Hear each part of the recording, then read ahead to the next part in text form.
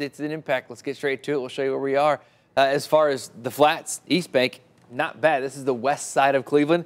No snow falling at all. But we just showed you one of the ODOT cameras out there, and yeah, there's some snow outside. So let's get to it. Here's your radar. This is where we are. We've got the total strikes box in the top corner of your screen there because we did have some thunder earlier this morning. Anytime you get this lake effect snow and you get it intense enough, you can get some rumbles of thunder in there with some of that heavier snow. Don't have any strikes with it right now, but we still have some heavy snow. So let's zoom in on it for you this morning. We'll show you where we are. We'll pause this for you so we can get a good eye on what you're driving out walking out the door to and driving on the roads through.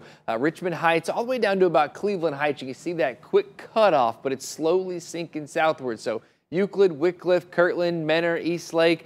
This is a stereotypical textbook definition of lake effect snow. You're going to get these squalls of heavy snow coming off the lake, coming onshore, and then fading away as it moves farther and farther inland. So as we go through the rest of the morning, yes, if you're along the lake shore, you're going to be dealing with some heavy snowfall. Inland, well, south, no snow, just cold air, but inland that does start to fade away.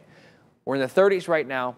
We drop into the 20s this afternoon. Snow shuts down, wind relaxes, temperatures, they stay cold all day. John, how are we looking on the streets, man? Drive time wise, things aren't looking too bad, but the snow, specifically on the east side, could slow things down in a hurry. Fortunately, not seeing any accidents or other problems out there right now. So Cleveland area looking just fine, but let's go outside and get a look at our ODOT camera and go straight to the source here. You can see some of the snow that's falling this morning, and this actually looks a little bit better than when we checked in with you right at the top of the 6:30 half hour. So it looked like that road was mostly snow covered with the cars moving. It looks like ODOT was out there treating, so it looks like the lanes are mostly clear.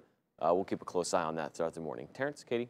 John, thank you. Let's get back to breaking news. We're staying on top of